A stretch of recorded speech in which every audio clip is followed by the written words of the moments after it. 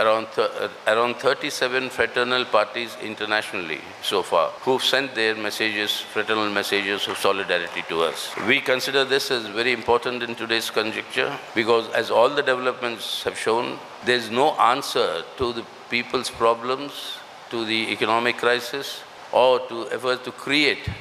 a better world under capitalism, particularly under capitalism with a neoliberal trajectory. The only alternative is socialism, and we are committed